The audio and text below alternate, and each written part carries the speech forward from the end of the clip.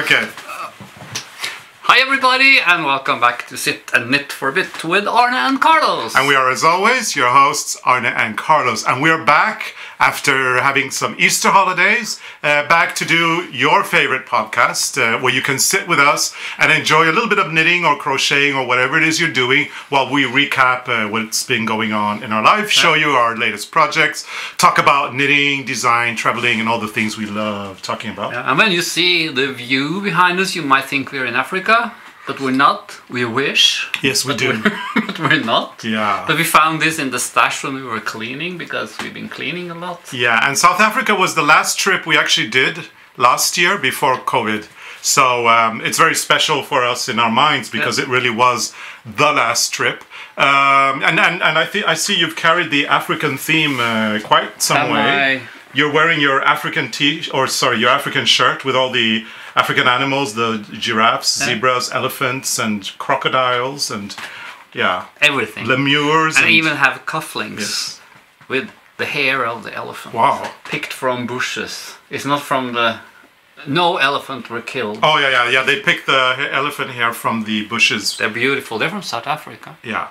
And but this is not from South Africa. No, this is from Hamar, from an antique and second-hand flea market, which I love to go to. In Hamar, there's like a sports arena called the Viking Ship.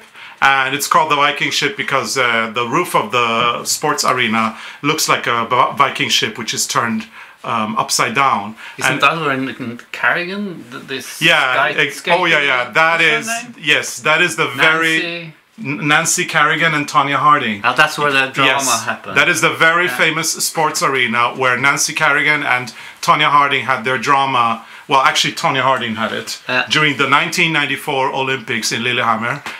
If you are that old, and if you were watching the ice skating, you will remember how Tonya Harding started crying because of something with her skate. And there was a big drama because of the attack on Nancy Kerrigan and all of that. So anyway, they do organize a yearly... no, 2 times.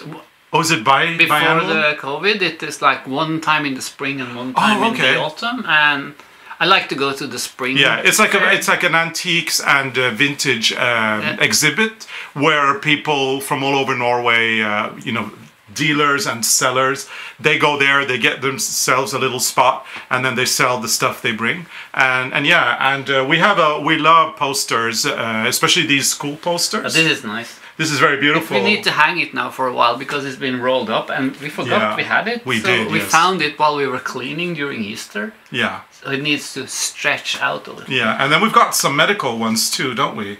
Some posters that are more about anatomy and things like that. I think we have. Yeah, where are those?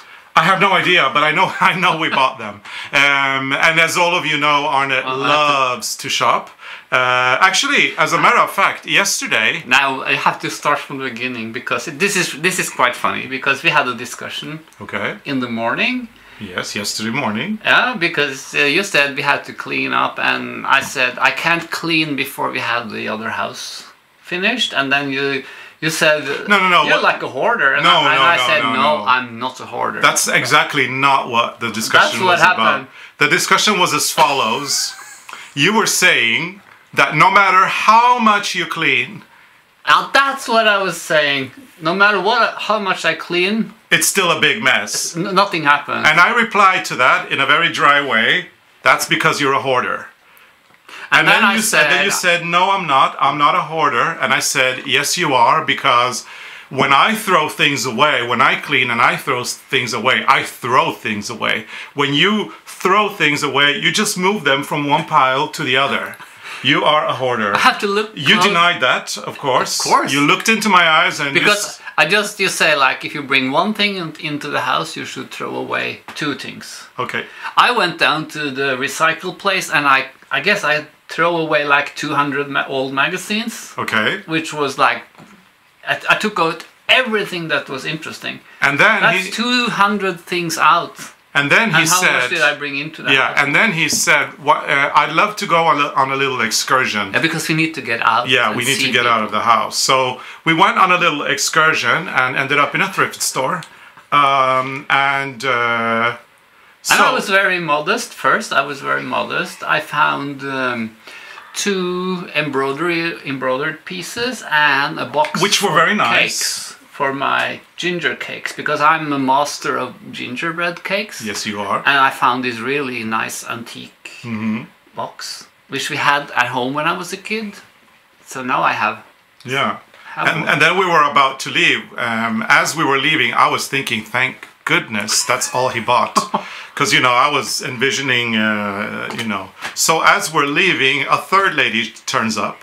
And he starts talking to this third lady. And it turns out that there's 3 shops in one. So Arne ended up going back with her. Because I started to talk to her, and then I said I came from Gausdal, and then she said, oh, my sister, she's married to a guy from Gausdal. And she is upstairs. She has one of the... Yeah, we said, yeah, we met her. And I said, yeah, we met her, but then I'm going to go in and talk to her because we're related. Yeah. Or I'm related to her husband. So I went in again. And then an hour later. Yeah, but when I went up the stairs, I saw suitcases. I didn't see them the first time. There was like suitcases that I collect because I have a project going on. Yeah. And I came out with 3 suitcases and a picnic suitcase. Yeah, and the picnic suitcase was hilarious because it was he said beautiful. to me, this is the most amazing picnic basket you'll ever see. And then he said, but I have to go in and pay. So he goes in to pay for it. And I was like, oh my, I have to see, what the most beautiful picnic basket in the world looks like. I open it and there's literally crap in there. It's like plates and everything's plastic. You can't throw plastic away, so I save the environment. Yeah, some of the stuff is even, the disposable plastic cutlery that you buy in the supermarket. They've stuck it in there. So we're sitting in the car. I mean, I'm very disappointed because I was expecting, porcelain and cutlery and silver and, Not for a picnic. No, I know. Anyway. So we're sitting in the car and Arne is saying, oh, I am so happy, especially about the picnic basket. And now we'll never have to buy any more disposable cutlery in the supermarket. And I look at him and I say, well, when we get home, I want to be there when you open that suitcase again. Because you must have opened it. I did. You did, right? I didn't see. You didn't see I didn't see what you saw because I was so gobsmacked. Is that the word? Well, when you had the beautiful so you had a buzz. Like when a drug addict. It's like when a drug addict gets his drugs and feels delirious. Like it's pretty much like that when you buy something. Yeah. No, when you collect things. Yeah. Anyway, it was hilarious seeing Arne reopen the picnic suitcase and seeing all the crap that he bought inside. So yeah, that was our outing yesterday. It was fun though. It was nice. It was a lot of fun. We brought on some nice pieces. Yeah, now we have a story to laugh about with the... And that was so funny because I said to this lady who owned the shop that I had to tell you something because this morning we had a discussion before we came because I denied being hoarder and Carlos said, yeah, I think you are. And I said, no way. Yeah, you were very, very, And I said to the lady, I think I had to go out now and apologize. Yes. I feel maybe I'm a little bit like a hoarder. And then she said she had the same problem, but she understood me because you can never have enough of beautiful things around you. Apparently one winter she took her entire shop and there was a lot of stuff in there. She took her entire shop and she put it in her living room and her husband was sitting there among all those tchotchkes and he was just sitting there. I can just imagine that being quite hilarious. So curious, like one winter with all the stuff. But I would have loved that. And when I told her I need this picnic suitcase in the Beetle because we're going on a trip, at least 2 trips this summer. And she said, you have a Beetle? That's what I wish I had a Beetle, but my husband. Yeah, it seems like, well, no, we don't have a lot in common because I support you 100%.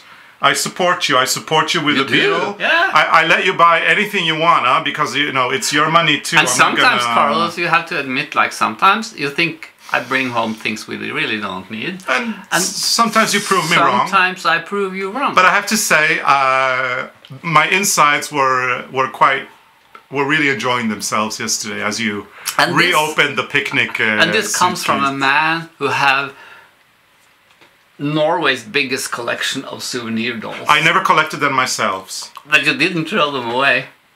No, you didn't throw them away. No. I would have thrown them away in a heartbeat. No, now, my wouldn't. souvenir doll collection You is wouldn't quite... throw them away.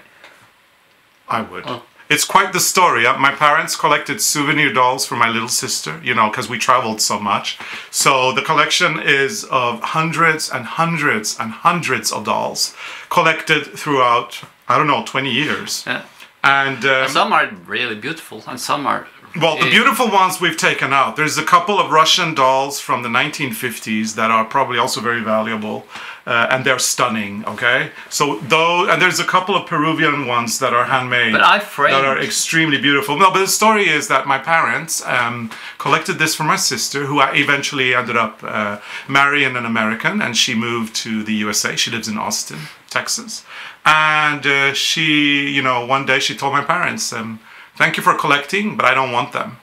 And my parents decided, without telling me, that next time they came to visit me in Norway, they would bring 3 or 4 boxes of souvenir dolls, which they did. Yeah. And I didn't have a heart to throw them away. I wish I would, but I can't, because they have been collected by my parents for so long. And I started to make pictures of them. Yeah. Only one picture is finished. We don't have it on the wall yet, but no. It came out nice. I just have these IKEA frames that are like thick, so you can put stuff inside. And then I put on like a piece of wood on the back, and it's covered with... So I wanted to throw them away, and I still want to throw them away, but I don't have the heart to do it, because it's my parents collecting for 20 years. Although 99.9% of those dolls are really bad. I mean, we're talking bad plastic, we're talking ugly clothes. I mean, there's like a few little pieces there that are amazing, like the Russian ones. But the rest is crap. But I have to say, thinking about it, if you have our doll book, and you open the first page, so the page that is glued onto the hardcover, you will see like a collage of all the dolls, and then you'll see the same collage on the back of the book. Mm-hmm. It's got like all the dolls in like random positions. And that is actually inspired by that thing that you were talking about, where you took all the souvenir dolls and you glued them. They did, yeah, but they also came from the idea that you glued all of those randomly in a frame. Mm. Yeah. I think that's a nice picture, actually. It's a great picture. So we actually had a little bit of use for these ugly souvenir dolls that I can't throw away. I wish I could, but I can't. But that doesn't make me a hoarder, because I want to throw them away, but I feel that I don't want to do that to my parents. No. You, on the other hand, you don't want to throw them away, because they may come in useful one day. It's kind of like the same when every time you wear out a pair of jeans and it's got like 8 holes in it, and I say, I'm throwing your jeans away, and you say, no, because I need them in the garden. My question is, do you actually need 24 pairs of jeans with holes for your garden? No, I don't have that, because you throw them away. Yeah, but that's what I mean. That's what I mean. But I have made a decision now, because I had this garden jacket, the knitted jacket. I've been wearing that for years, and it's so worn out, and I tried to mend it, and actually I've come to a point now where I actually gave up. Yeah, yeah, I'm not going to do it, because I'm going to wash it, I'm going to cut out the piece and put them in our archives. Keep that in the archive, and the rest go into a bird or something, or make a teddy bear, and unravel the yarn and use it for something else. I started to make a new sweater now with leftover yarns, and it's beautiful. I'm going to do that. Yeah, pattern. We don't have it here, but we'll show you next time. Now, speaking of gardens, speaking of clothes with holes, speaking of all that, I am officially over this whole COVID thing. Officially, that's why I've had it. I have had it. I really want to leave the house. I want to live like we used to. We can't until we get the vaccine. But I decided that I'm no longer going to be doing the Zoom thing. So lo and behold, today I am wearing pants. I don't think nobody saw them. But I am. You're actually wearing pants. I'm wearing pants from my nice shirt. I'm wearing pants from my favorite designer. It's a Swedish designer called Filippa K. They are in a wool blend. They're beautiful pants. They're slightly cropped. It seems like you're going somewhere. I mean, these pants, I love wearing them in the summer. I wear them with sneakers and invisible socks, and then they also look really good with a pair of loafers. Yeah. And I decided I'm not dressing for no more Zoom meetings ever again. So you will do the full thing? From now on, I am doing the full Monty, but the other way around. So I'm wearing clothes. You, on the other hand, I mean, you went through. But I have my nice shirt with African animals. Yeah, and you spent 20 minutes matching your cufflinks. But then I have a blue long johns. Yeah, is this the one with all the holes in it? Everybody has holes in the long johns. So I'm looking good from. I'm trying to dress up like from the waist up. You're dressed for a Zoom meeting. Yeah. I'm ready to go. I am pretty much. Home, but it's nice to have a nice shirt sometimes. I'm ready to go out. I'm ready to have fun. Yeah. I can't wait. Norway is still a little bit late in terms of the vaccine, so we won't get our vaccine until June. But we are in the queue and we are waiting for that, and I can't wait to start going out again. And then we will travel. Yeah, we got lots of plans for traveling. Actually, now we've been planning our trips this summer. We did that during Easter, so we are having 2 trips planned in Norway with the Beetle. And we are going to, in May, I think we're going to have some meetings with our travel agent to talk about new trips. Resuming our trips in 2022. Because we had this African theme coming up. We had the cruises in Norway and talking about the cruise in Norway, was it Petra and Natasha? Yeah. They made a podcast about Yeah, we want to give a shout out to a YouTube. Yeah, we're going to give a shout out to a lovely YouTube channel today. And the YouTube channel is actually our friends' channel. Their names are Petra and Natasha. They are a lovely mother and daughter duo. Of knitters. Actually, Natasha is a graphic designer and she does the most beautiful lettering. She does calligraphy. It's really, really beautiful. Petra's a researcher. I think she's a scientist. And she's from the UK, but they live in the US. They live in Connecticut. Petra and Natasha lives in Boston. And we want to give them a shout out. They have this lovely YouTube channel where they do like podcasts like we do. I think that Natasha does a lot of hand lettering as well in their channel. And last week they did a whole recap of their trip with us on Hurtigruten on the Norwegian Coastal Express, because we met them on our knitting cruise in 2019 and we became really good friends. We keep in touch with them quite a lot. And actually, when we were in Boston in 2019, after the cruise, we met them for a lovely lunch. It was really, really nice. So we haven't seen them for a while. Yeah, we haven't seen them. We see you on YouTube. Yeah, we love seeing you guys on YouTube. It's a small channel, but if you're interested in finding out more about our knitting cruises, or how they are, or how people perceive them, it's always better to hear it from somebody who is taking them and who is not us. So I highly recommend you to go to Knit Inc., which is their YouTube channel. So knit for knitting, and ink because of the calligraphy, so I-N-K. We're going to put the description or the link to their channel in the comments here below, so you can also click there. Go to Knit Inc. and enjoy an hour reminiscing of a wonderful trip that we had in 2019 on the Hurtigruten on our knitting cruise. Very, very lovely ladies to listen to. They're very relaxing. You know what? I had to do binge watching, because during Easter I didn't see a lot of my YouTube friends, as Kate says.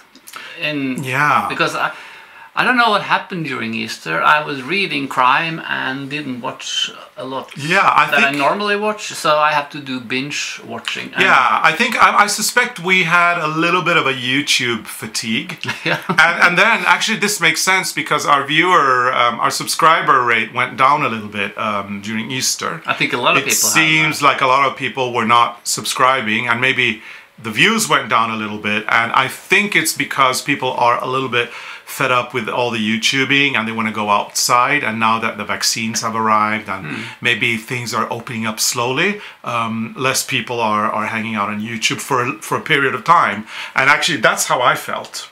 I felt the same, but now... So suddenly I realized that I hadn't caught up on Kate for a very long No, time. I have to do. And have you caught up on the Chateau Diaries? No. I haven't caught up for a few weeks now, actually. Yeah. So I have to. Is the Chateau Diaries, the Doing It Ourselves, Kate in the Last Homely House. Yeah, the only thing Natasha. I'm caught up on is well, I did Natasha and Petra's Knit Ink. I enjoyed that episode immensely because it was about the cruise. I did that, and then I do the recaps of RuPaul's Drag Race every week because I love. But that's on TV. No, the recaps are on YouTube. You watched those? Yeah, the recaps with Trixie Mattel. Oh, that's what you watched. Yeah, they're really fun. I love that's one of my favorite reality shows ever.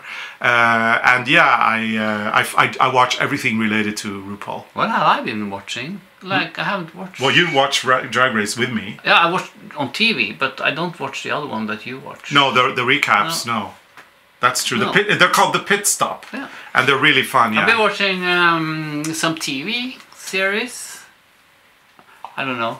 I don't remember. I've been a little bit. Yeah, we watched all the Poirot and all the crime, and actually we rewatched. Somebody in the comments mentioned Killing Eve, which is actually one of our favorite shows. That's a good show. It's on HBO. It is amazing. We love Killing Eve so much. However, I have to say, the first season of Killing Eve, we were watching it while I was recovering from COVID, like immediately after I'd had it. So I was still quite sick. And it turned out that I had blocked a lot of it because I lost a lot of my memory after COVID. So rewatching season 1 of Killing Eve during Easter this year, I realized that I'd forgotten about most of it. So it was kind of like seeing it again. When I was surprised how quick things happened. It's like there's a lot of things I remember from the episodes, and it was in the same episode. Yeah. It's it's happening already now. I thought it was like way.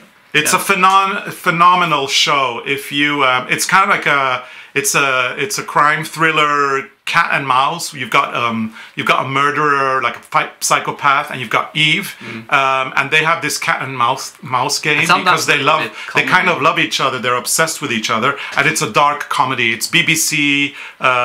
Sometimes you laugh and you feel guilty. It's hysterically.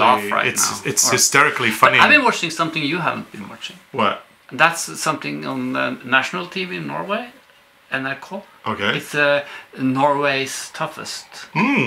It's the I've heard of it. Young kids who do these competitions to be crowned or the toughest. The toughest, and this was the finale. I saw that this morning. And it was good? I think it's actually quite interesting. Yeah, There's a nice people. This is young men and women who do this.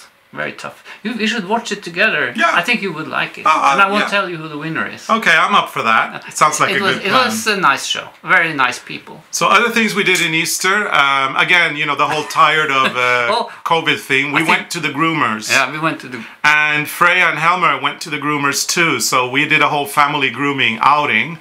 Went to Oslo, did our grooming appointments. Didn't see anything because everything was closed. Yeah.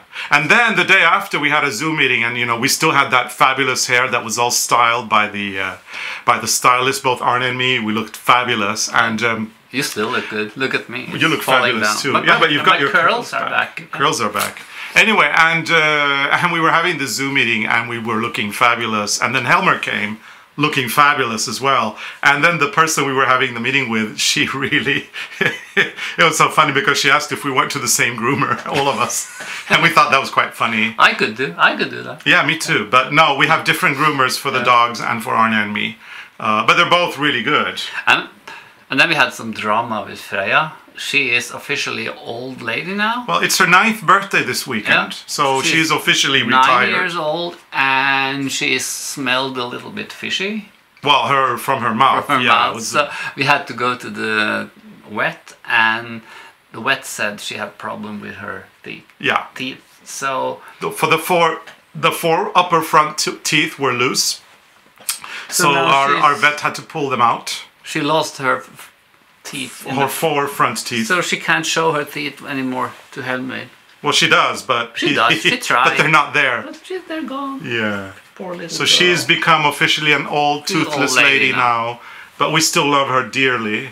9th birthday. And Helmer had his 2nd birthday And that was the day we took him to the groomers. So happy birthday, Helmer! We gave him a grooming trip for his birthday. Now, everybody who knows Helmer knows him as our long-term guest. And a lot of people are wondering if we have adopted him. And the answer to that is not very straightforward. We are keeping him for the time being. As long as we're not traveling, he can stay with us. And we are very, very happy to have him here. He is like the best long-term guest ever. I think we have adopted him. We kind of want to adopt him, and we kind of think we have. However, there is always that sense of insecurity because what happens when lockdown is over and the world reopens and we have to travel again? I mean, it's been quite difficult.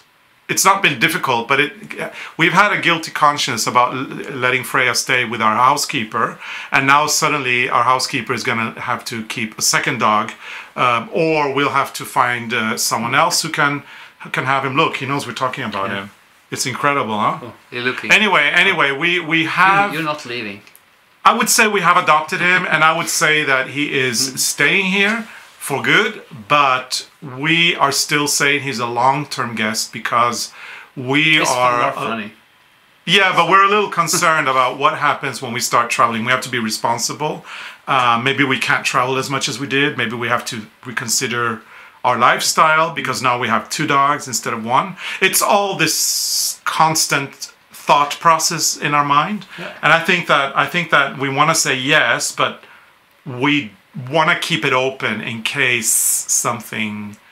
But then the issue is, if we can't keep him, who's going to keep him? Because the original owner's child, who is a very nice 3.5-year-old, is allergic, so they can't keep him. I think this will be like a lot of people will have this problem, because there's a new thing now in Norway. A lot of people have bought dogs because of the lockdown. Yeah. And like the big Puls is one of the popular dogs. Oh. Show your teeth or show your non-teeth to Helmer. Moose? Let's see. Moose? No, don't do that. Poor girl. No.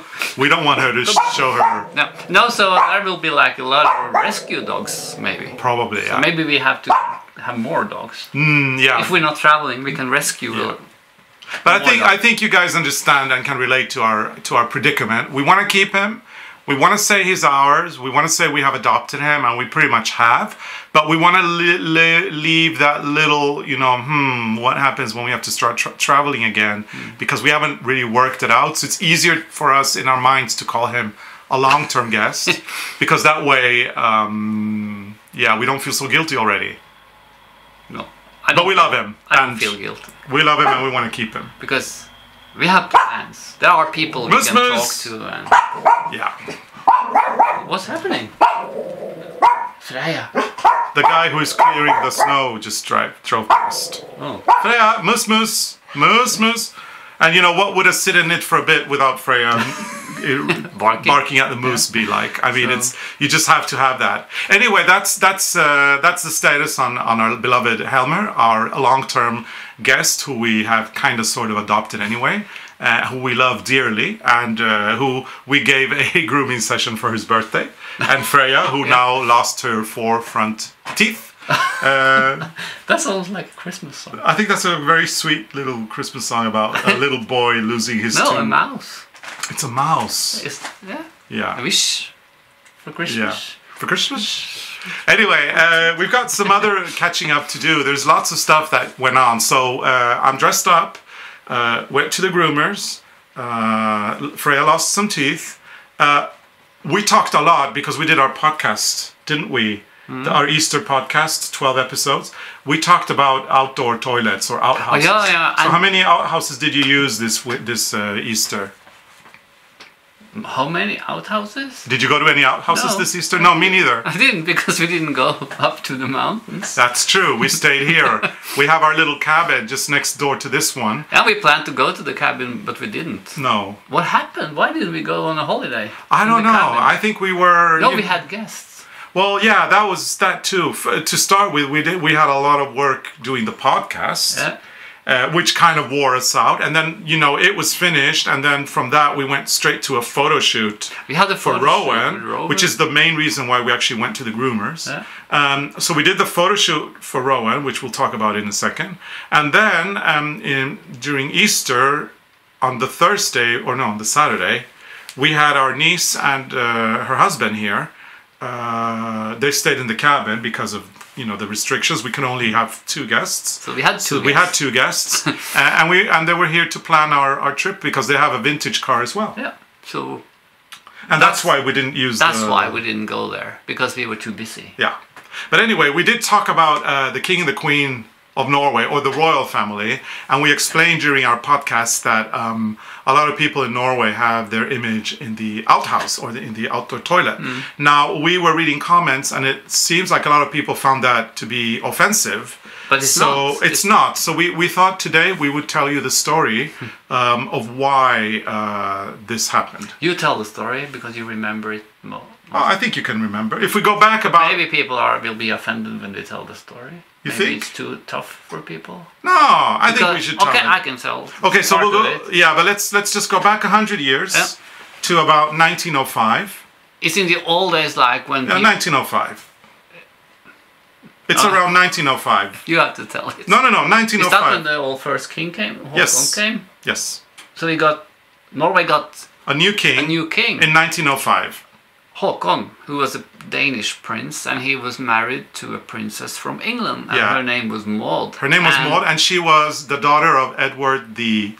Yeah. So she was a granddaughter of Queen Victoria. So the Norwegian royal family and the British royal family are very closely related. Yeah, and those are the first king and queen since way back. Because Norway was part of Denmark and then part of Sweden, so back and forth like this. So Norway gained independence from Sweden, and suddenly the king of Norway was no longer the king of Sweden. And then they had they voted for it, I think, and the Norwegian people wanted to have a kingdom. So we got the Danish. There was a referendum as a king, and the first king and the queen is framed in our bathroom. Yeah, we have an image of King Håkon and Queen Maud in our bathroom. Yeah, and that's like a tradition in Norway, that you have a picture of the royal family in your bathroom, especially like in the outhouses, the outdoor toilets. And the story is that way back in the old days, 1905. Yeah, there wasn't a lot of toilet paper. There was no toilet paper. There was no toilet paper. Actually, I remember when I grew up there, when I was little, and we came up to these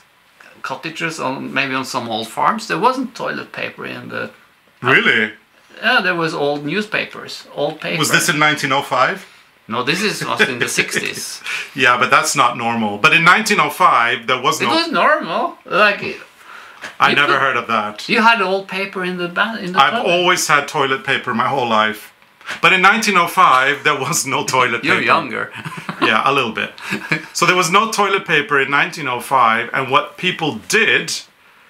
when they did their business and they needed paper was they take the magazines or the newspapers in the outhouse. It was a pile of newspapers and magazines, and they would use in the toilet. That. Yeah. However, they would never use page 3. What was on page 3, Arne? Picture of the royal family. Yep. Or the king or the queen. And because they would not disrespect the king and the queen, they would not use page 3. What they did was they ripped out page 3 and they hung it on the wall. And then they used page 4. So that's respect. Now we're talking about respect. Yes. Respect. And that is why the tradition of the Norwegian royal family on the outdoor toilet is alive today. However, there is a continuation as well, which is quite interesting. So this was done. I don't know the situation with toilet paper during World War II, but that was a time when it was difficult to get stuff because it was all rationed. There was a problem during COVID. You remember? People were... Oh, yeah. That's the first thing people went to buy, toilet paper. Yeah, the shops were empty. I remember we did that too. Yeah, we did it because we heard about it on the news. You have to buy toilet paper. No. We didn't hear that on the news. We heard that everybody was buying it. And so we were like sheep and we went and did it. And we don't have that much newspapers anymore. Yeah. We never buy. No, because we read online. Anyway, so World War II. I don't know. And we don't use glossy magazines. No. Okay. Are you done? Because remember I said I went down to the recycling place and delivered 200 old magazines. Glossy magazines. So obviously we've never used them. They're glossy and you don't use those. No, not in the outdoor toilet. Anyway, Arne, if you let me finish the story that you were going to tell. So World War II, there may have been rations, who knows. However, there was something else that happened in Norway during World War II. It was the fact that the Nazis invaded Norway. So at a point during the war, Norway was full of Nazis, and it would have been considered a massive provocation to have images of the Norwegian royal family in your home, in your living room, which a lot of Norwegians did actually before the war. It would have been considered a provocation, and you could have probably been shot as a for treason, because at the time the Norwegian royal family had escaped Norway. They were in the UK leading the resistance. So obviously the one place where you could have the Norwegian family hanging to remind you of freedom would have been in your outdoor toilet, where the Nazis probably wouldn't have gone anyway. So that kind of reinforced the feeling of support for the royal family. Does this mean that Nazis don't do that? I don't know, but this is what number two? I don't know. But this is what I read. Yeah. This is what I read. So anyway, we don't consider it disrespectful to have the royal family on the wall of our outhouses, and we even have a stunning image in an antique frame of King Haakon and Queen Maud in our own bathroom. Now, we were reading comments, and somebody wondered what the Norwegian royal family had in their outdoor toilet, because we did mention they have one, and you found the book. And actually, we can tell you because we have the book. So this book, called The King's House in Norwegian, Kongens Hus, was published a few years ago, and then the photographer ended up coming here to photograph our house. Did you see what he wrote? He wrote the message for us in the book. He did, yes. Yeah, anyway, he ended up here because of doing a shoot for Japanese Elle, and they shot our house. And he signed the book for us, and it says, I'll translate it. It says, to Arne and Carlos, thank you for a fantastic visit at your train station, almost royal. So maybe he saw the picture in the bathroom. Maybe he saw the picture in the bathroom. Or the chandeliers. Anyway, Arne. Yeah. I'm gonna see if that's an outdoor toilet. So, there you go. There you go. That's a toilet. That's the King and the Queen's outdoor toilet. Or outhouse. It's very beautiful. We have these professional lamps from Eric now, so it's shiny. But it's beautiful. That's a beautiful bathroom or toilet. And maybe you noticed that there are a lot of images, and they're quite difficult to see. Is there some relatives of them? I am sure that their relatives are hanging on that wall. I'm sure. Yeah, they should. They should be. But yeah, this is the King and the Queen's royal outdoor toilet in their cabin up in Sikkesdalen, where they spend Easter. Yeah. So there you have it. So now you've seen it. You ask and we deliver, always. Yeah. And we also had we got a gift. Yeah, but one more thing before we show the gifts, because we haven't opened it yet. We have just been discussing the pom-pom nightmares that I had. I had to show you because I made more. Yeah, these pom-poms, they really keep multiplying. And a lot of people mentioned on the comments about Star Trek. There's this episode with these little aliens that keep following them all over the place and multiplying. It's almost like this. Yeah. Because this is my way of cleaning. Yeah. So I'm not going to use this yarn for anything anymore. So I make pom-poms of them, and then I have like this project I'm going to do, which we will show you later when it's done. So if you may recall, them in the if you may recall, we told you that I am the one that does the washing here, and that at one point, whenever I was taking things out of the washing machine, these pom-poms were kind of coming with the clothes, and I was on my floor looking for pom-poms everywhere. And then the same when I would take out the stuff from the dryer, because he kept going behind me. So at one point, I put some laundry in the machine and I pressed the button, and I was certain that there were no pom-poms until I pressed the button and I'd started leaving the room where the washing machine is, and then I look and I see 6 pom-poms on the floor. who apparently were in the machine. Because they jump out when they jumped out. Yeah, because when the machine stops, the door opens automatically, and then if there's pom-poms, they jump out. So these pom-poms have been following me everywhere. I find it quite hilarious because it's like they live their own life. Yeah, they do. They kind of do. But I'm going to make more. I still have a few balls of this yarn. Black and white, and maybe more of the very green ones. But I'm going to do something very nice. Yeah, and our first tutorial on the pom-poms is going to be out next Sunday. So this coming Sunday. Yeah, and I think that it's going to be a fun tutorial. Felting pom-poms and then showing you what we do with them. I can't wait for that episode.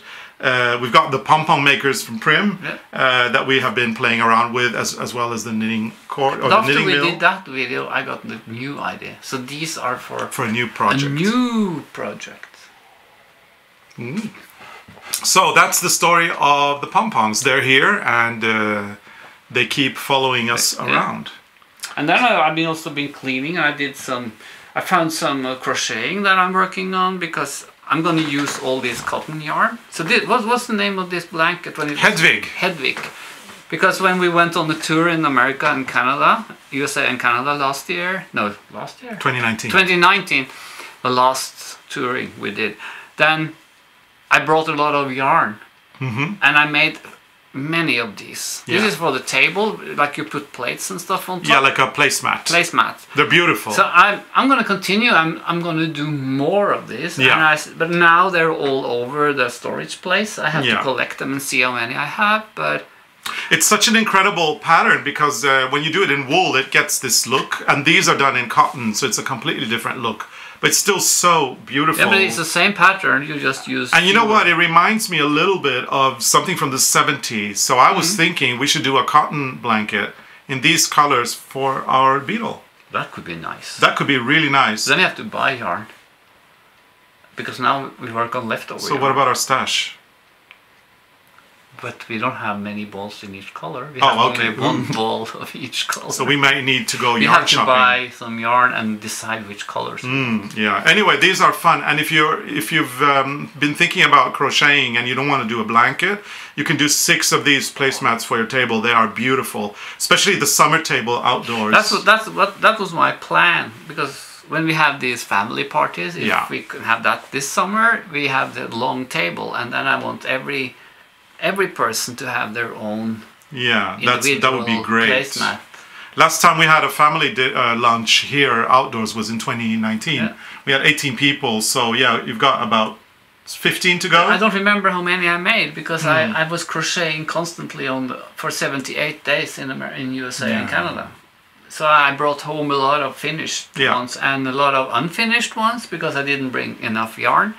But anyway, I'm working on it. And if you haven't seen this before and you want to crochet it, just go to arnecarlos.com, visit our web shop, and you can buy the pattern for the blanket that you could also use for these there. It's really, really a fun project. I can guarantee that. Or you can make one and have that like for a teacup or coffee cup or something. Like a coaster. Coaster, that's the name. It's one of our favorite projects. It's one of the ones that is most popular, especially this time of the year. I see people are looking for crochet patterns again. I suppose it's because of the weather, maybe getting warmer, and I think it's more.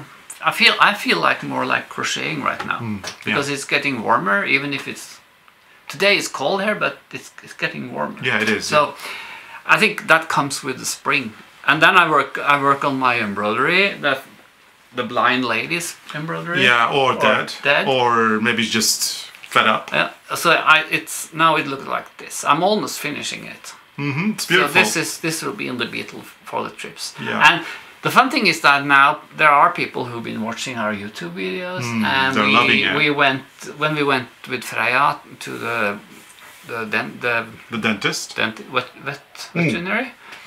Yeah, we took her to the vet. We met a nice lady who has actually given us some old magazines before, and she saw this, and she had a lot of unfinished projects. So she was going to give them to us. So she's going to give it to us. So we're That's happy. so nice. So I'm looking forward to go to the bookshop down in the valley and pick up a bag with new unfinished projects, which I will finish. And if you want to see some, some photos of the progress, all you need to do is go to our Instagram at Arne Carlos. That's our Instagram handle. And Arne posted 3 photos of the project. Yeah, the 3 first the beginning, the middle, and kind of like towards the end, that you can enjoy there. And it's also, I believe it's also on our Facebook page. So if you don't have Instagram, you can find it on Facebook. We're also preparing to work on a very interesting project that we look forward to presenting to you guys in the fall. But until then, it's top secret. We're not going to tell you anything about it, except that we've been doing some research, and we found a couple of old knitted mittens in our. No, this is from our archives. Yeah, or archives. Yeah, stash archives. And we thought we'd share them with you because they are quite interesting and very beautiful. Yeah. And we have only one of each. Yeah. But I think we should wash them because they're a little bit dirty. Yeah. Where do they come from? Do you know? In the attic in my parents' place. Oh, okay. And I got them. This is probably like a Selbu mitten because it has this pattern on top and then there's a smaller on the back. Yeah. I think this is a Selbu mitten, I guess. The thumb is the same also.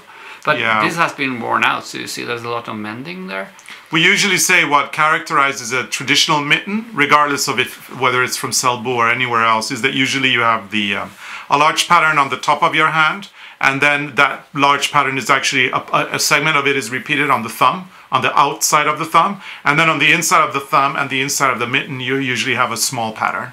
So you've got, and that is what characterizes a traditional Norwegian mitten. But we could knit this one just from this. And this is guaranteed a Selbu mitten because it kind of fits all the categorizations of what actually is a Selbu mitten. But then we have a second one. Different. And this one's very interesting because you've got the 3 Selbu, or actually 4. 1, 2, 3. We've got 4 Selbu roses on the front of the mitten. They are actually quite different looking in a way. Don't you agree? There's a little bit of a modernity. If you actually look at the screen. I think they look almost the same. You do? Yeah. No, I think the design looks very different. Oh yeah, from the Selbu. Yeah, that looks. It looks very graphic and actually kind of modern if you look at it. I thought you meant the roses. No. The design, the way the design. Yeah. Freya, moose. And then what's interesting is the back. Because this is different from what we've seen before, and also the Freya, moose. Maybe it's the postman. Maybe it's the postman, yeah. Moose and postman, that's who she loves. Freya. But look at the thumb, it's different. This doesn't have the, was it gusset? The gusset. There's no gusset. This is just knitted straight up and then they just put in the thumb. And also the rose is not repeated on the thumb either. No. So this is different. So yeah. We will have to find out, can you actually call this a Selbu mitten or is it just a mitten? I don't know. We're going to have to contact Selbu Museum and talk to them about this particular mitten and see what we can find out. But it's very interesting and we're very excited about finding it because, it's quite different. And I guess that even if there are some rules as to what makes a Selbu mitten, maybe there are some exceptions to the rule that are worth investigating. So it's part of the project that we are working on, but we will say no more. Our lips are sealed. And, so take them away. We could tell you, but then we'd have to kill you. Yeah. And we don't do that. I've been watching too much Killing Eve, I think. We're not going to kill you. No. And then as you were mentioning, we had a lot of... We received a few some gifts. Nice gifts. And there's one gift that has been like traveling for a while, I think. There was some problems getting to our place. And before we show them, we just want to mention that we don't encourage people to send us things because we feel that we have everything we need here. I mean, it is a very loving... Do we? Let's go back to the beginning of this podcast and talk about your hoarding skills. Okay. But this is really nice. No, but I mean, actually, we don't actually encourage gifts because we feel like we have everything we need here. We don't want people to spend money on us. We think that it's unnecessary and that maybe you should get something for yourself. We do think it's lovely, though, and very sweet of you. But this is a very nice one. And sometimes we just can't resist. People want to send us something and, we'll say, I mean, we shouldn't, but we'll say yes. And this is was it from Janice? Janice. We got a lovely gift from Janice. It has arrived. Yay! Yeah. So I can show you first. We got this beautiful magazine. French. It's Paris edition in English. Oh, it's in English? Yeah. When is it from? It doesn't say. It's. So that's a nice magazine. These magazines we don't cut because they are too old. It's $1.25, and it was published. It should be 1954. 1954, yeah, beautiful. And she wrote to us and said she was in the queue, like in the shop, in the grocery store, I think it was, and then she saw this magazine and she bought it for us. So thank you, we love this. It's all about Dolly Parton. The whole thing. The whole thing. It's Dolly, Dolly, Dolly. Have you already read it? No. You're saving that for Oh, this goes into the bookshelf with the Dolly Parton and the records. Yeah. The books and the records and all the stuff. Thank you. We love this one. And then we got the and then we got one for 50 cents that is called Bernat, the handicraft. That magazine is socks really cool. And accessories. I love the way they photograph the socks, I have to say. It's very fun. When we have time, I will try to knit some of these socks because these are a little bit like the H&M socks you find. Yeah, hilarious. But these are hand knitted. They're beautiful. They're beautiful. So maybe we'll get some inspiration to design some really kooky and crazy socks for people to knit. Just thank you. It was a very nice gift. I'm so fantastic. happy. Thank you so much, Janice. We really appreciate these old magazines. And as I said, we don't encourage people sending us things, but we do thank everyone for their kindfulness and thoughtfulness when they think about us this way. But this means this is 3 things into the house, so we have to throw out 6. Yeah, well, good luck with that. We've also got another gift that we have truly appreciated receiving. This one comes from Sam. Sam lives in Ireland, and I think he's Italian. I don't know. And we've opened it kind of like to take a peek, but we thought we'd really open it during our podcast and share this with you. Just to give you a quick background, he's an artist, and he painted a self-portrait of us. Oh, sorry, he painted a portrait of us in watercolor. Yeah. And then he contacted us. Actually, we saw it and we loved it, and we commented on his Instagram, which, by the way, is Irish Farm Art. We're gonna leave a link to his beautiful Instagram so you can enjoy his artwork. But Irish Farm Art is his handle. We left a comment because we really loved it, and then he contacted us asking us if he could, be so kind and send it to us, and we accepted. And then we got a letter from him, and it turns out he not only sent us the watercolor painting, but he made a new one in oil. I found the place for it. Yeah, where? In the hall, in the staircase. Oh yeah, that's a great place. Even you look at these English country houses, there's always portraits of people hanging in the staircases or in the hall. So I found the place for it. So we're going to open this up now, and Arne, I'm going to give you the honor to show everybody. We'll start with the watercolor, which was the original thing that he said he wanted to send us, and he wrote us a lovely letter as well. Yeah, he seems to be a really nice guy. Yeah. So that's the watercolor. I think it's nice. You have to frame it. It looks like us. Yeah. Good work. And then the oil painting is really nice. Yeah, we have to frame it and put it on the wall. I love the oil painting. So this is us in Someone oil. has painted us, Carlos. We're painted. We've been painted. And we will be framed. Yeah, we love it a lot. So thank you so much, Sam. And for all of you, please go look at his work. Irish Farm Art is his Instagram handle. And he does lovely things for you to enjoy.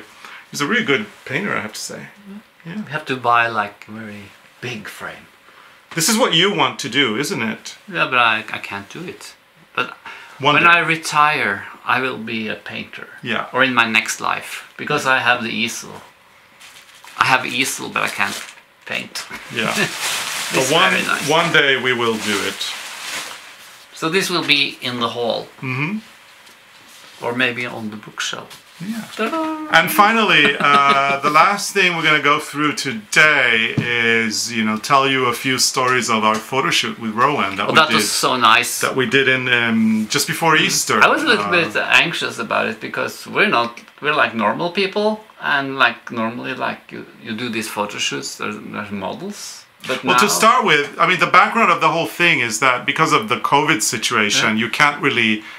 At this time when they needed the imagery, you can't really book models and stylists and, everything because there's too many people involved. You can't have that big crew. And you can't have these big crews, and it's not ethical to subject models to, potentially getting COVID. So it's been kind of crucial for companies like Rowan to rethink, how are we gonna photograph, how are we gonna show the collections in a year when it's not feasible to do a shoot with models. And so we had our chat with Rowan about our collection, and we, kind of said, why don't you just send it to us in Norway? We'll style it. We'll do hair. We'll do makeup. We'll use ourselves as models. And so there wasn't much makeup. No, exactly. That was a good one. We didn't have to do makeup. But yeah, so in the end, that's what we did. So they sent us everything. We booked a photographer, the one we've worked with for all our books. We made sure to keep in place all the rules and restrictions according to the Norwegian laws or government restrictions. We did the shoot outdoors as well, just to keep it, safe. And yeah, I did your hair. Actually, the day we went to our hairdresser, our groomers, I also had a lesson on how to do curly hair. And so you did a good job. I thought I did a great job. Your hair is really curly and beautiful.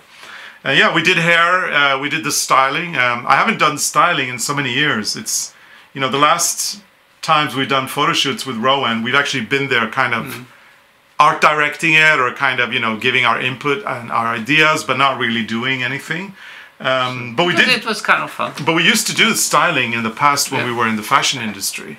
So it's fun kind of planning the whole shoot, creating the concept, and then styling everything. The good old, as we did in the good old days. Good old days. And there's a hilarious story to tell you. It was so funny because that day it was so warm, and we Very still had sunny, snow, but it was so warm, so the snow was rotten. And we wanted to have this retro look, kind of, the picture, like two guys skiing in the Norwegian mountains. Yeah. Very retro. And we went up a hill down on the other side of the lake, and since I'm born with skis on my feet, I don't think it was a huge problem. Well, that wasn't the problem. I just walked up where we should. That wasn't the problem. And then you came. But that wasn't the problem. The problem was that for the styling of the shoot, I was wearing vintage boots. And those vintage boots were about 3 sizes smaller than my feet. And this is just done for the photo. So you kind of know that you're going to wear them for a minute. You're going to pose for the camera. And that's it, right? The problem was that I needed to get to this place where Arne was standing, and I needed to get there wearing these boots and with the skis attached. And you struggled. I struggled because not only were the boots 3 sizes too small, but the binding on the ski didn't quite match the shoe, so I couldn't get it in the right way, and so my foot wasn't attached to the ski as it should. So at one point I stepped on the snow. Like you went straight to the bottom. It's like I slowly glided down like this. And then I put up this camera because I wanted to film in case something funny happened. Yeah. And it did. And then we made this film, which we will post later. We have to edit something or we have to zoom in or something. I don't know. It's pretty much 40, Eric is doing it. I don't know how. It's 45 minutes of me trying to get onto the snow without gliding down. It's so funny. There's one point that is pretty hilarious where I'm slowly sliding down the snow, and the last thing you see is the tip of my eyeglass and my hair, and that's all you see. And I'm talking and laughing. And saying like a lot of a lot of very ugly Swedish bad words because at the same time I am frustrated because I keep sliding down, and the picture came out really nice, but it was a lot of work taking one picture, but it was so funny. And the you know way what you they were say. falling, you were so gracefully. It's like, woof, boom, Yeah, and what they say, suffer for fashion, you suffer for art. And what was supposed to be 2 minutes wearing a pair of boots that were 3 sizes smaller than they should have been ended up being about a 48-minute photo session. I couldn't feel my feet by the time I was over. It was so bad. And you were also, your boots were also... It was horrible. They were so narrow, so tight. It was... I couldn't actually almost walk when we went down from that hill. But they looked good. But we looked so good. We looked stunning. So yeah. So that was funny, and we have part 2 of the collection is coming later. So we're gonna do the same over again. Then we're gonna go somewhere else around. Yeah, we're gonna go higher up in altitude to get that winter feel. But again, we have to put on the garments ourselves because we can't have a big team with models and stuff. And do some fun styling again, which I can't wait to do. It was really fun. I mean, it really took me back 20 years ago when we were styling a lot of shoots and fashion shows and styling for fashion shows here in Norway. It's fun. It was a bit strange to be on both sides of the camera in a way. It was, yeah. You had to keep an eye on the garment and you had to look in the camera and the collection that is coming is kind of like the look of it is this. It's inspired by the golden age of the Norwegian ski sweater, as we like calling it. It's kind of all these beautiful 50s style ski sweaters, but done kind of in a more modern way. The patterns are moved. There's a lot of different techniques. But we wanted that feeling in the shoot. So yeah, we really needed the old skiing boots, which are amazing. And luckily our neighbor on the other side had them. Unfortunately, fortunately for us, the ones she had were for her, and she has larger, her feet are on the larger scale of women's sizes, but not large enough for us. No. But still large enough or small enough that we could still wear them, which is okay. Yeah. But yeah, I can't wait until these photographs come out. It will be fun. And fun to see like the reactions, like how people react to it, because it's more like normal, kind of, because we are wearing it. Yeah, it's not. Freya, mus. Get her down. Get her down. Up. There you go. I don't know what she's seeing. She sees stuff out the window, and then she But gets... Hedvig is quiet today. Yeah, because he doesn't see anything. Yeah. Maybe she wants our attention now. Yeah. Because I think we have spent 15 minutes now. Yeah, we had a lot to catch up on, so our 15 minutes are pretty much out or gone. Yeah. I think we have to save something for next Wednesday. Yeah, we do. Yeah, we have to save something for next Wednesday. I'm going to be dressing up every day, I'm telling you, Arne. Yeah, me too, from the waist up. I'll be doing both waist up and top down. Maybe we should start doing that. I'm thinking about that sometimes. I see old people on YouTube. I watched some like this old... what's it called? Advanced style and stuff. Yeah. There's like old people who are so stylish. Mm-hmm. I want to be stylish when I get old. Me too. Maybe I should start really now. Yeah. Maybe we are old now. Maybe we should start now and be stylish. I'm considering bringing out my favorite loafers that I love so much. I haven't worn them since we went to South Africa, which was the last thing we did before COVID. So it was in February of 2020. After that, I kind of put my loafers in the closet, and they're just kind of there waiting for a new occasion to wear them, and I haven't had any. So I might actually wear my loafers next time we do sit in it for a bit. At least you know you wear them, or you have to put them up so people can see. Yeah, maybe I'll do that. I see it. I can see it. I can tell you. I can definitely see the holes in your long johns. Yes, okay. Okay. But hey, I mean, you did a good job from the waist up, I have to say. So, yeah, this has been a fun hour.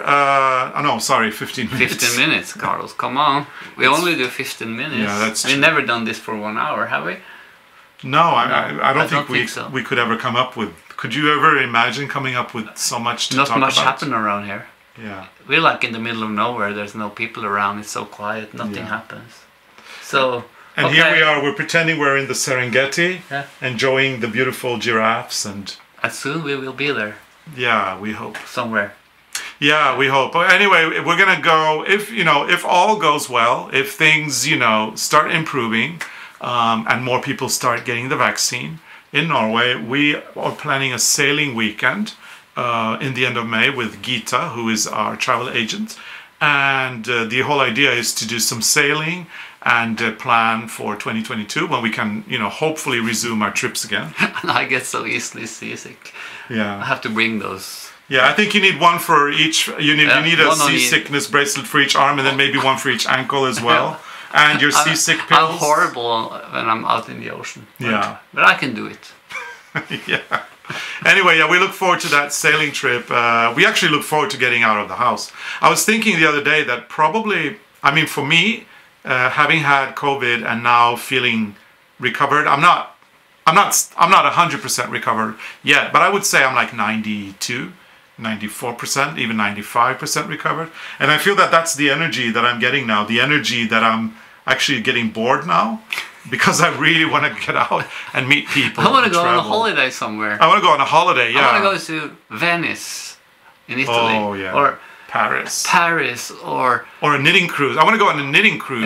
Yeah. And I was thinking back on the days we had in New Mexico. I want to go back to New Taos Mexico and Santa Fe. I loved it. Oh, yeah. I want to go somewhere. Yeah. Can we go somewhere? Please, yes, let's go.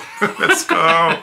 No, not yet. As soon as it's safe to travel and the borders open up, I think we're going to go. You know what we should do? Because we've been locked up in this house for such a long time, and our career or our skills are, strongest within design, and we need inspiration. I think we actually need to go on what they in the old days called the Grand Tour. Yeah, we have to do a grand. We have to go on a grand tour. We have to go down to Italy and France. And you know what they did on the grand tours? They brought home Shatska.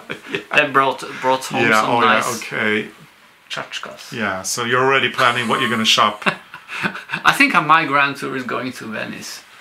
Yeah. There's some nice antique shops there. Yeah, I love Venice. It's one of my favorite cities for inspiration, that's for sure.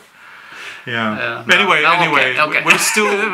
we're still dreaming, and who knows? They're actually saying that Norway is going to get back to normal in September or October once the majority of the population has been vaccinated. And they talk about having that vaccine passport. I don't know if that will happen, but I think maybe in other countries they will have it, and then we need to have it. Yeah. Because there's no doubt I hope they don't close down again during the summer, because I'm so ready now to go on the Beetle trips. Well, but they say that by summer, everybody up until 45 will have been vaccinated by July. Or everybody from... Up to 45? Yeah. No. Not up to... The other way around. From 45 and up to 100. Then I have a chance. Everybody will be vaccinated in Norway by then. And that includes us, because there's no doubt we're going to go get that vaccine. Because that's the only way to get back to a normal life, I think. So hopefully summer will be fine. And then by fall, all adults will have been vaccinated. And hopefully in October, November, they can open up Norway. And the moment we can travel again, we're going to get on a plane and we're going to go. That's for sure. We're going to do knitting cruises again. And we're going to do knitting cruises. We're going to go to this beautiful safari here, whatever that is, we can watch in South Africa. We can sit and look at this picture. We're going to do a knitting safari. We're going to be doing our garden tours in England. Oh, I miss England. Oh, yes, I do too. And we're going to do our cruises. No, we're getting sentimental. We should stop now. I think we have spent 15 minutes, Carlos. We have spent 15 minutes. If you want to know a little bit about how our cruise works, go to Natasha and Petra's channel at Knit Inc., their YouTube channel, and you'll enjoy their beautiful recap. There's a lot of drama as well. I don't know if you remember, Natasha... her passport had expired. She didn't know. It was a big drama as well. So it's an exciting story. Go there and check that out. Go to our Instagram, arnecarlos.com. Go to our Instagram, which is Arne Carlos, to check out the images that Arne posted on the progress of of your finishing of someone else's embroidery. And make sure to check out Sam at Irish Farm Art and his beautiful work. I think I want to finish the podcast by showing it again. So here we are, Arne and Carlos, with Arne and Carlos. The same. Yeah, and we have a beautiful hallway with a beautiful stair, and it's full of art. And we're finding a place of honor for this, Sam. It's going to be in our staircase. I think we have There's a very nice place. And once we install it, we're going to take a photograph and we're going to show you what we did with it, Sam. So we're going to be sending you an Instagram message at that point, and probably post it as well so everyone else can see it too. So yeah, here it is. Very, very lovely. Thank you so much for sending this. And thank you everybody for watching our YouTube channel, as always. Yeah, and remember to subscribe and put on your notifications, because then you have a message every time there's a new video out. Yeah. And we want to be honest with you, our subscribe rate has been going down, and that is not very good for us. So we would really like to appeal to you guys. Please, if you're not subscribing to our channel, hit that button, because it really helps us with the algorithms and all of that. It helps us reach more people, and the more people we reach, the more we can actually record these videos. I don't want to reach a point where we can't afford to anymore. So please subscribe to our channel. We are begging you. Well, we're not begging you, but we are encouraging you. Please subscribe to our channel, because we really need the. And you're emotional today. Yeah. I don't want to lose our channel. We're not losing it. No, we're not losing it, because we're appealing to everybody to subscribe. Yeah. Okay, so this is it. This is our 15-minute podcast. And we're done. Yeah, see you on Sunday. See you on Sunday, Pom Pom Day. We can't wait to show you what you can do with all this. Thank you so much for watching. Bye. Bye. See you.